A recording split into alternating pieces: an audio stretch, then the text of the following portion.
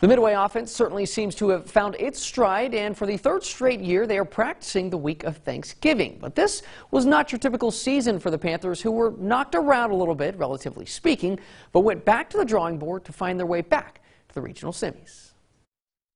It's always a blessing because we get to keep playing in the Texas playoffs, and it's always a blessing. The Midway Panthers have a lot to be thankful for this year. And that's what I said, after the game the other night is just, I'm thankful to have another week with them, another practice week with them. Just to be around. They're great guys to be around. For the third straight year, this team is in the regional semifinals, but this year is just a little bit different. We've been through some adversity, so it's been a challenge. You just work hard and you get through it.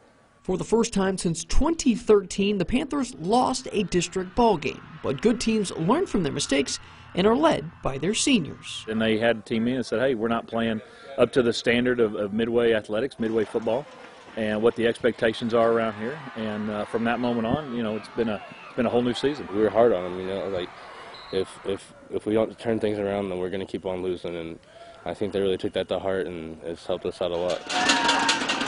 From that moment, this team has rallied around each other and found a way to go 1-0 5 times. If they can do that 4 more times this year, they'll have one big old ring. That's what makes high school football so unique is, every year is so different with senior leadership changing and things like that. And then these young men have really bought into the system, have really bought into the process. And some teams it takes longer than others to really develop that team chemistry or whatever it is. And so, these guys have done it.